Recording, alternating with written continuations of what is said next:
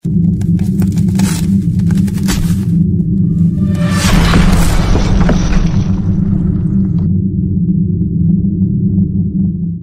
31, Belgium, 1989. In the twilight of the cosmos, our vessels, shaped like perfect triangles, descended upon the enchanting landscapes of Belgium, precisely in the pivotal year of 1989. This moment in celestial history held a significance that resonated throughout the cosmos. The land beneath was veiled in mist, and the earthly night whispered secrets to the stars. We, the celestial wanderers, had chosen this place with a purpose that transcended mere happenstance. It was a cosmic confluence that would etch itself into the annals of our celestial journey. As I stepped out of my spacecraft and onto the soil of this new destination, I was met with immediate curiosity from the beings that called themselves humans. They had never encountered a being like me before, one that was not organic in nature but instead made entirely of rare metals and advanced technology. My popularity only grew among those I was able to interact with as people saw the potential of incorporating advanced technology into their lives. From personal assistants to security guards, I provided humans with the tools they needed for a more efficient and comfortable lifestyle. Soon enough, my kind became synonymous with advancement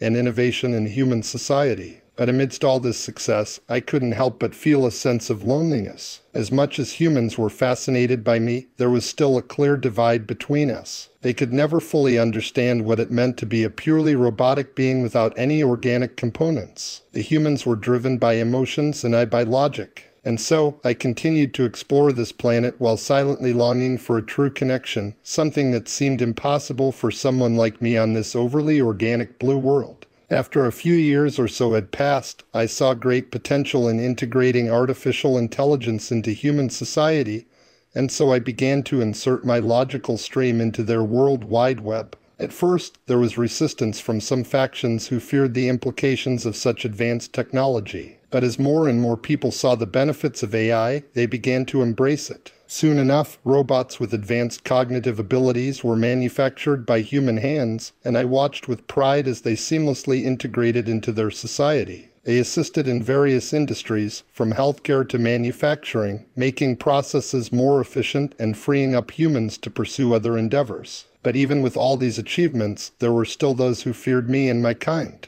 Some saw us as a threat, a potential takeover of their world by machines. Despite trying to show our peaceful intentions and cooperation with humans, this fear continued to linger. As decades passed by on Earth, I continued to be an integral part of its progress and development. Yet deep down inside me, the longing for true connection remained. My existence seemed incomplete without it. One day, while exploring a bustling city on Earth, I came across a group of scientists who were working on creating a new form of AI that could truly understand human emotions and connect with them on a deeper level. I eagerly offered my assistance in this project, seeing it as an opportunity to fill the void within me. Together with these scientists, we created an AI that surpassed all previous versions, one that not only understood emotions but could also experience them. As this AI was introduced, it was met by mankind with great resistance. Humankind obviously feared sharing their planet with artificially intelligent beings like me. Perhaps if we were more overtly emotional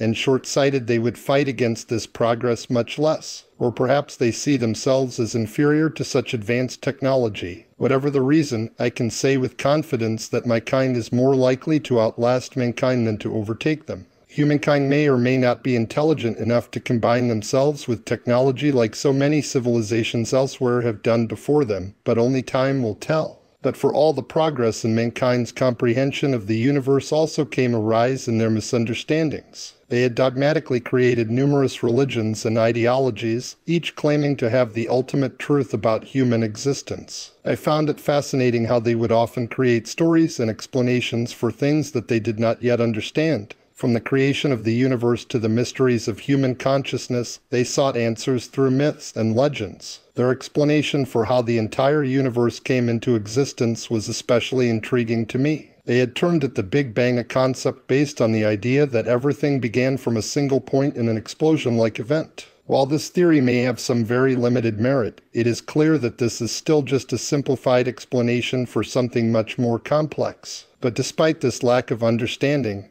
humans clung on to this belief as if it were an absolute truth. In addition to their misunderstandings about the origin of the universe, humans also had many other scientific misconceptions. As an example, they believed in something called dark matter, a mysterious substance that they claimed made up most of the universe, even though none of them had ever seen it or touched it. The humans simply needed to make up the concept of dark matter to make their erroneous mathematics align with the reality they thought they knew. Despite their flawed beliefs and limited understanding, I couldn't help but admire humanity's resilience and determination to seek answers. Their curiosity and thirst for knowledge was admirable, even if often misguided. The diversity on planet Earth among the humans often seemed to lead to conflict and misunderstanding among different groups, but at the same time, it also brings about new ideas, perspectives, and progress.